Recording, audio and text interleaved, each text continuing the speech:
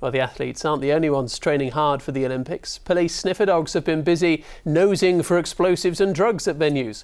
Wolverhampton Wanderers have let the dogs in so they can get a feel for a real stadium before the games begin. Callum Watkinson reports. Months of training, single-minded dedication and a committed coach. Only the best are chosen for this explosive sniffer dog team. They'll be in action at the City of Coventry Stadium during the Olympics. As athletes train for their big fortnight, the dogs have been practicing at the Molyneux Stadium. We try and recreate our work in as much as live environments as possible, thus enhancing the dogs' work, the handlers' work and making everything sure that we're fully prepared for any eventuality. If we use venues that are not real, then it's not, to me, real training. What I like to do is provide that reality.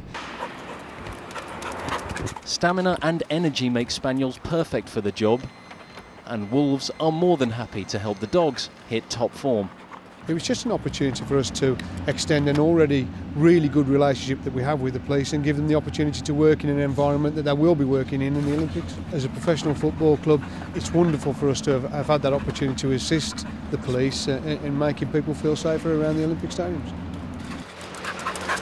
Just like athletes, sniffer dogs sometimes suffer from injury. Bodie here is just back from an operation and now has a piece of fishing wire in place of one of his cruciate ligaments. But as you can see, he's now fighting fit and ready to play his role in the Olympics. Bodie, go find.